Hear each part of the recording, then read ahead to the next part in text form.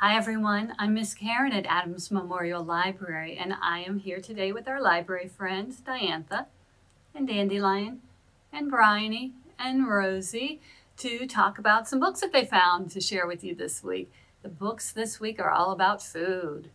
Oh, whether it's pizza, yummy oranges, broccoli, tomatoes, maybe something with honey. Good stuff, all good stuff. And we've got some books about good stuff too. So the books for this week are Our Table, written and illustrated by Peter H. Reynolds. Fry Bread, a Native American family story, which was written by Kevin Noble Maillard, and the illustrations are by Juana Martinez-Neal. This one is called What's Cooking in Flowerville? Recipes from Balconies, Rooftops, and Gardens, which was written and illustrated by Felicita Sala. And finally, Frankie's Favorite Food, which was written and illustrated by Kelsey Garrity-Riley. So, let me tell you a little bit more about these books. Now, in this first one that Diantha liked, Our Table, Violet really likes her family's table. And she's got lots of good memories of being at the table. She remembers gathering the food and setting the table, cooking the meals, lighting candles, having special meals around this table, and talking and laughing and having a wonderful time around the table. Except that doesn't happen as much anymore. Often Violet's the only one at the table because her family's really busy. It happens. You know, they've got shows to watch, they've got texts to send, they've got games to play. You know, everybody's got stuff to do, but Violet still remembers when they all could sit around the table.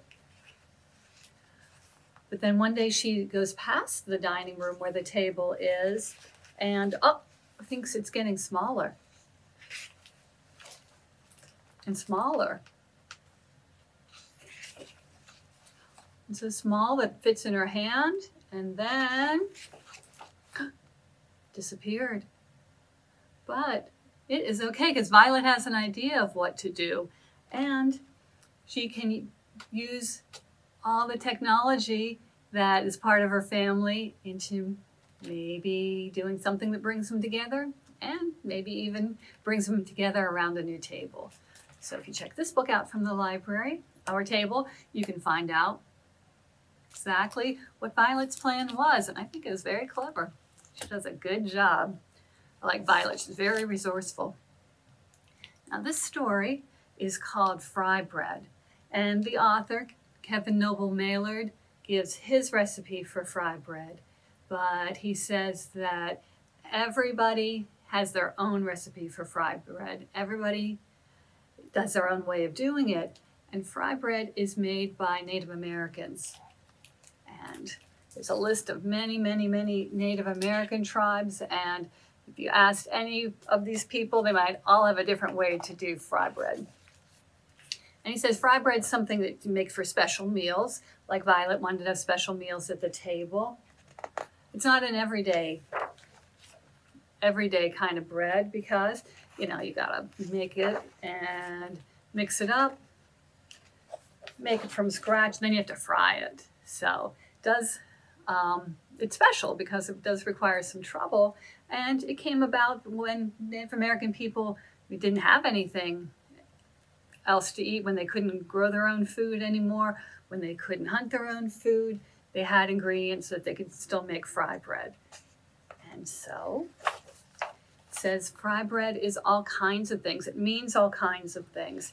It means shape. You can make it round, you can make it flat, you can make it puffy.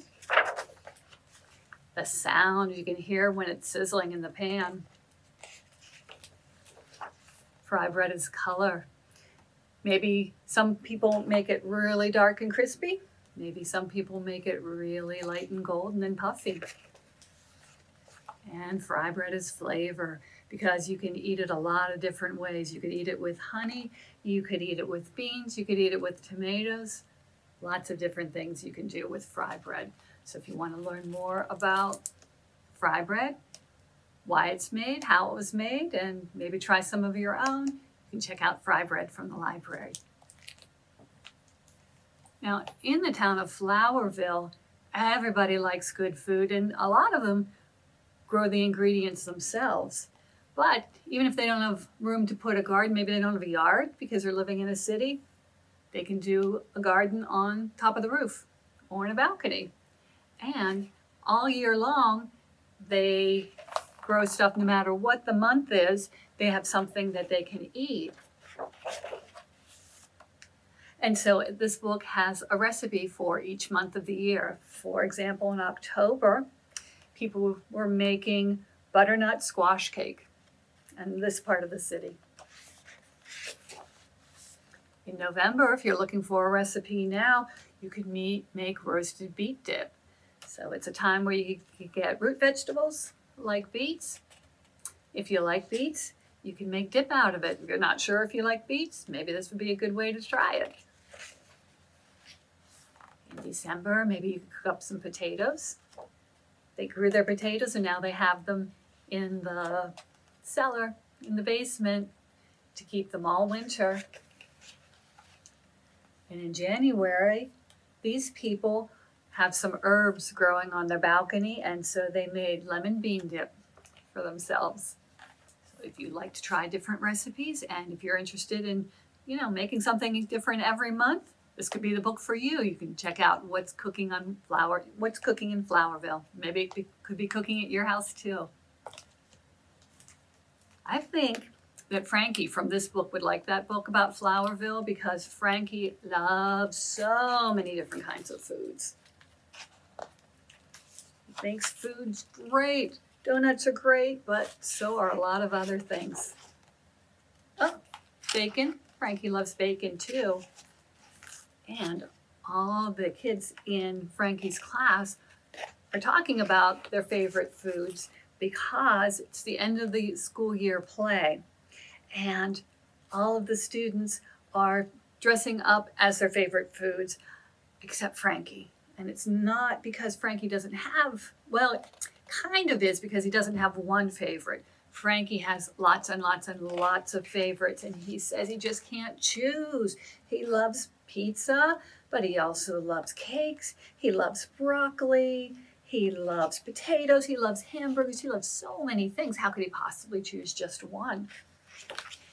So then he thinks maybe he can mix it up a little. So he asks his teacher, could I be pancakes topped with tomato soup and sprinkled with popcorn? The teacher says, I'm not sure that's a real dish. Ooh, how about a plate of nachos with spring rolls and marzipan on top? Maybe could we simplify a bit, Frankie? His teacher says. What about a fish stick, olive, pad thai, parmesan, kimchi, couscous, pickle, hummus, and cheesecake sandwich? Oh dear, says the teacher. I don't know. I don't think it would be my favorite, but hey, Frankie likes it. But his teacher is a very good teacher.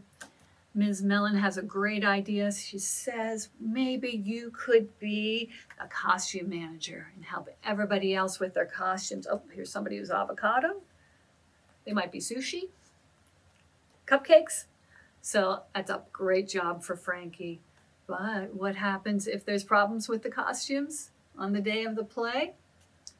Will Frankie be able to save the day as a costume manager? You can check this book out from the library and find out, and maybe it'll give you some ideas of, new food combinations that you'd like. If you would like any of these food books, you can just come to the library and check them out. You can come down to the children's room. We'll have some of them available on display in the children's room. You can always reserve them and pick them up through curbside service if you'd rather. So thank you very much for joining me and our library friends here, and we will be back next week with some more books to talk about. Thank you, everybody. Bye.